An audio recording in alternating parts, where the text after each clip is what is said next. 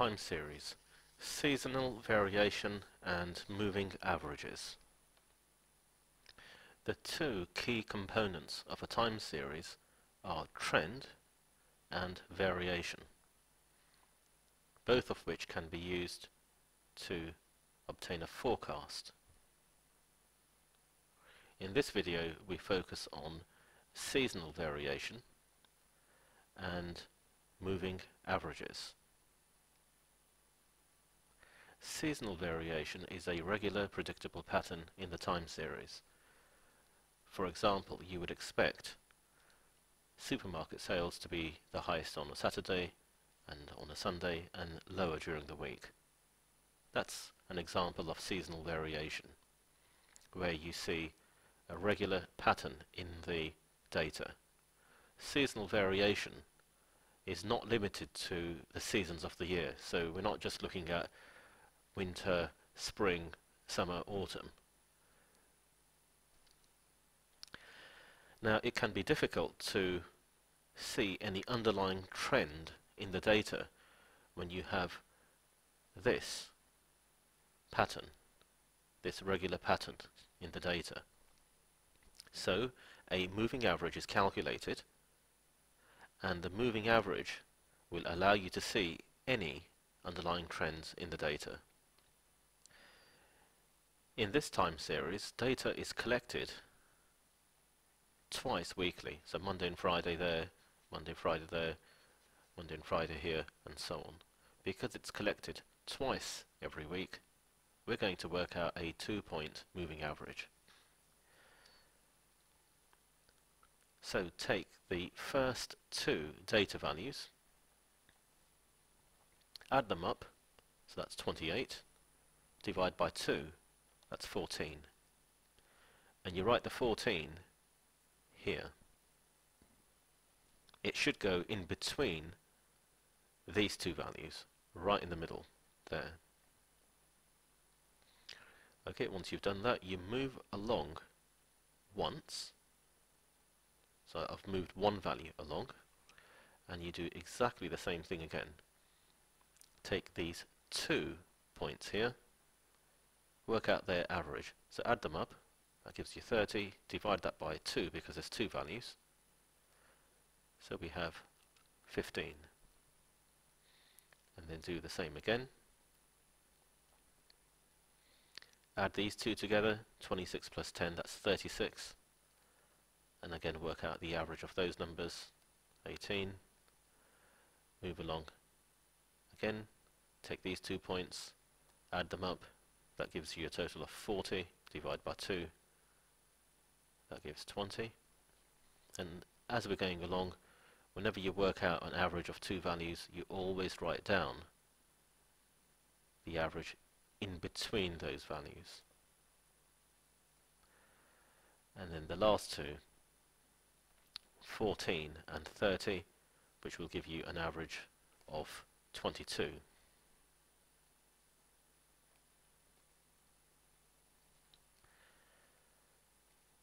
When the moving average values have been calculated, to plot them on a graph, take the first moving average value, and this value has to be plotted in between Monday and Friday. There's Monday, there's Friday, so the first value has to be plotted along here somewhere. I'm just going to make this up, let's say it's here. That's 14.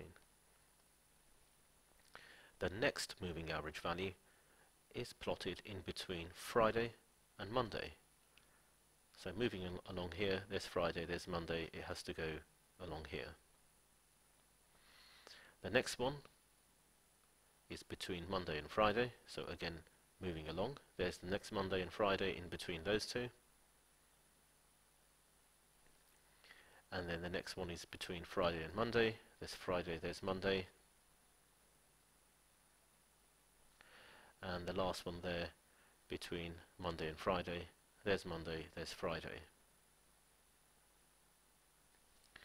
Okay, so the position of these moving average points is key. If you plot them in the wrong place, then essentially what you've done is wrong and you will lose marks in the exam. So be very careful when it comes to plotting them, because sometimes they line up with these major scale marks here, and sometimes they're in between, like we've seen in this example. In this example, data is collected Monday, Wednesday, Friday. Monday, Wednesday, Friday. So there are 3 data values per week. So we have a 3-point moving average, because you've got 3 there, and then you've got 3 here again, and that will keep repeating, Monday, Wednesday, Friday, and so on. So to work out the moving average values, you take the first 3 data values, add them up, and then you divide by 3 to work out the average. So we're doing this, 8 plus 10 plus 14 divided by 3, because it's a 3-point moving average. That gives you 10.7. So where do I write the moving average here? Is it there? Is it in between these? Where do you actually write the moving average value? Well, there's 3 data values, and right in the center is here. So that's where you write down your moving average that you've just calculated. And then you move 1 point to the right, 1 data value to the right, like this, and you repeat the whole thing again.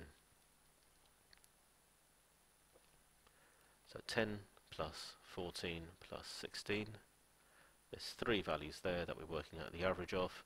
Divide by 3, and that gives you 13.3. And right in the center of those 3 values is there. So that 13.3 will go here. And then again, you move 1 step to the right, like this.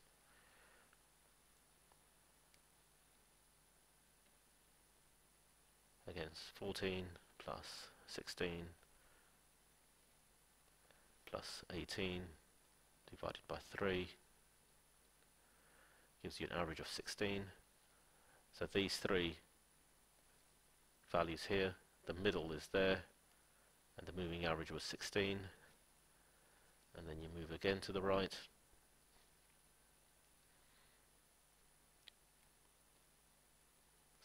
Plus 18 plus 22 divided by 3, and that gives 18.7, and that 18.7 goes here.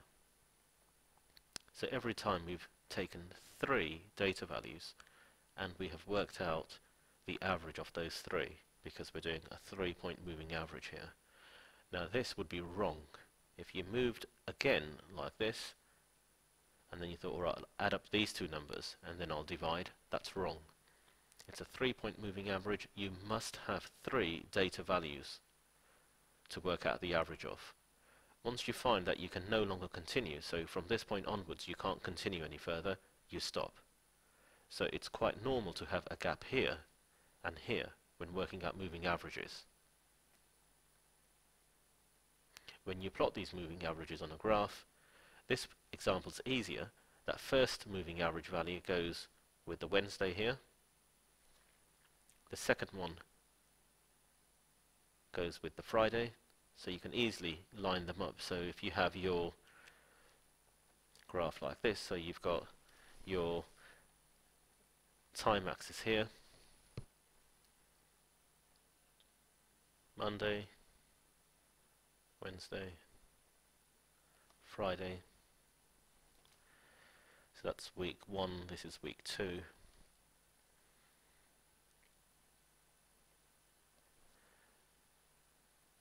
$10.7, the first moving average value, is plotted with the Wednesday there.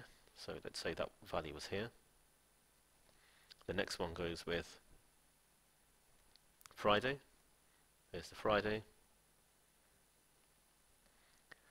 The next moving average value goes with Monday. And the last one here goes with Wednesday.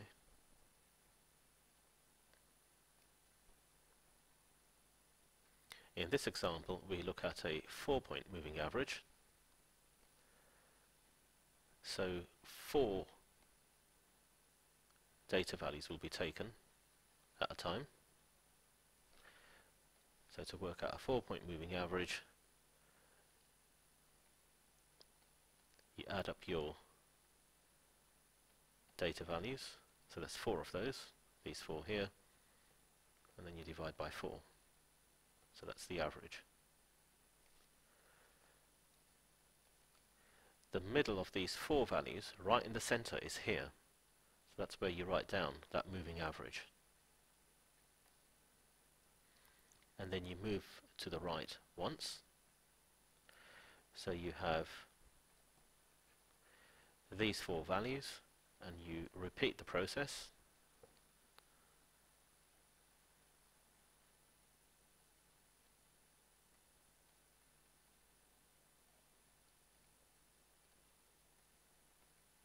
Divide by 4 because it's a 4-point moving average. That gives you an average of 4.5. Which value is right in the center? Well, where is the center of these 4 values? It's right here. So that 4.5 goes here. Then you move to the right again. You take these 4 values, you work out the average again.